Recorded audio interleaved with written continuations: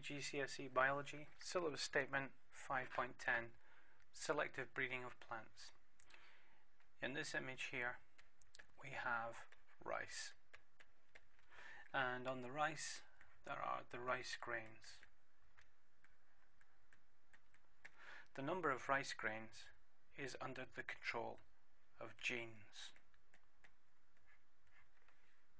The farmer wants to improve the number of rice grains per plant, and in so doing to increase the yield.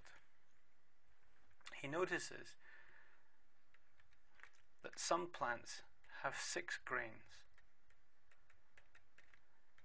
per stem, others have 8 grains per stem, and others still have 10 grains per stem. The farmer's decision is to harvest these grains here, but he will use these grains for planting.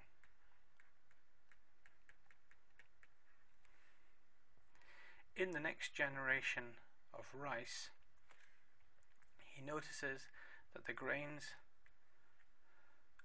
increase to 8 grains per stem,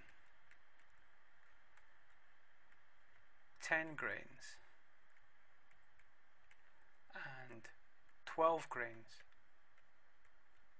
per stem, and so he harvests these but selects these for planting and breeding.